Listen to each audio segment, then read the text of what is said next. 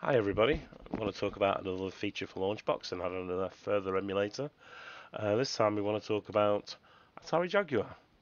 Atari Jaguar was a great console in the early 90s and during the height of the console wars. As you probably all know, there's plenty of documentation and videos around about how the Jaguar was. I was myself a first-time owner of a Jaguar when it first came out. I had a couple of games for it, and it never seemed to get any further because there wasn't the quality titles out there. I remember having a few: Doom, Dragon, Theme Park, and Syndicate. I remember having those games. I think there was probably one or two more. I think by the time the Alien vs Predator come out, I think I'd got rid of it, which is a shame. But what I want to talk to you about is obviously that new emulator that's come out for it. I'll just bring it up on screen. The BigPEmu, made by Rich Whitehouse, a good guy, who's done an extraordinary job with this thing. An extraordinary job. Once you start messing around with it and playing with it, you'll understand why it's so much better than the Virtual Jaguar and Project Tempest. There is no CD compatibility, Jag CD at the moment, but I'm sure with all the right sort of patronages, very important that bit, that I'm sure Rich will probably find a way to make that happen. But there's plenty of documentation on here about how the emulator works and how to get it better to customize your setup of your PC or laptop. But for me, I've got a 4K computer with 4K screen, so I don't mind if I can set things up in high dynamic range. Absolutely fine. But yeah, I'll put the link to it there. I'll put that in for you to download. But yeah, the guy's done an absolutely awesome job. So definitely worth the patronage. Just give what you can. Yeah, so we'll crack on with it. So what you need to do, first of all, I'll show you the emulator as a standalone on its own. So what we'll do, emulators, Atari Jaguar, as you can see, forget them. Won't want them after this. I'll start the emulator on its own as a standalone. Once you extract your folder, this is what you'll end up with. You don't need to put any BIOS or anything like that. It's all set up for you. So I'll click it. The nice Jaguar layout. The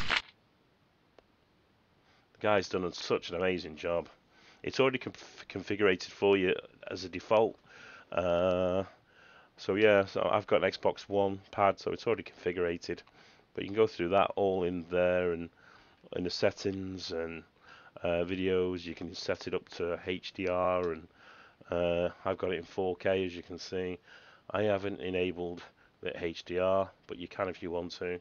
There's plenty to mess around with there. I've got the screen effects set to that one. But yeah, it's absolutely awesome. Have a play around and see what works better for your system. So we'll show you a game quickly. Low cartridge. Now, a game that's always notoriously difficult to play through the emulation was Dragon, Bruce Lee story. Now you can see it reads both formats as a zipped or as an unzipped JAG folder, so your choice. So what we'll do is click the folder, load the game up. As you can see, it looks so much better, so smooth. But you'll have a play around with the filters to see what works for you better. Right, so I'll click the game on. I'll just start the game just for the sake of it so you can see how it looks. I was definitely a first time owner on a Jaguar and I did have this. Remember, it's X, A, B on your control pad. And obviously your number pad buttons are hold left trigger and press all the buttons correspondingly to get the 1, 2 to 9 zeros. But you can see the game runs absolutely blisteringly smooth and it looks so much better. If you've played a Jaguar game recently, you will see that they don't look nothing like this. So what we'll do is we'll quit that, press the escape key or the back key, and then press the B button and click exit, and that's out of the emulator. So once you've put that into your emulator folders, we'll bring you up to Launchbox. So what you'll need to do is just add as a normal emulator. So what you'll do is Tools, Manage, Emulators. Click Add, but you can see I've already put it in, so I'll click Edit, but we'll meet at the same screen. So all you need to do is put the name of the emulator in. All I did was go out there, click, right click, rename, right click, copy, and I just put that in there. You know where the exe is, there it is. Click there, wherever you're keeping the emulator. You don't need to put anything in like default line parameters. You'll already have it set in full screen when you sort the emulator out. So default emulator, associated platforms. Make sure it says Atari Jaguar. Click default emulator. No need to put anything in there because that's more if you're using a core. So once you've done that, click OK. It will ask you next if you want to scan your folder, because you're going to make this as your default emulator. So if you want to do that, click yes. I highly recommend making it your default emulator. There's no issues with it because the things that don't work with the other ones 100% work with this one. So there's no reason to not make it your default. You can click extract ROMs from RAR if you like. So yeah, once you've got that, it'll be in there. Click OK, close. Now you should see your stuff in there, and it'll start with that new emulator. If you wanted to do it as a separate, say like Virtual Jaguar, that one, and then this one into the new emulator, just right click, edit metadata.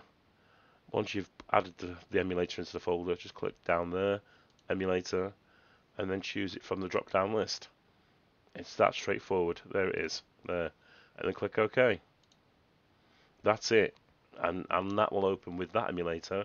And if you want a previous one like Virtual Jaguar, Retro Arch or whatever, that'll open with that. But yeah, I can't say enough about this emulator. It is so great to see something like this after all this time. It brings out the Jaguar into the modern day version. So yeah, we'll start wrapping it up. Like I said, if you've got any questions, please do ask, leave comments. Don't forget, hit the like button, and I cannot emphasize enough, hit the subscribe button. Also, one new feature I'm going to try because I've had many requests. If I can try and put subtitles in German, I will try and give it a go, I promise. But if somebody knows how to do this on YouTube, feel free to leave a comment explaining how I can do this. I think we'll leave it at that for now. And enjoy the video, and hopefully you'll enjoy your new Jaguar emulator. Take care, till the next video.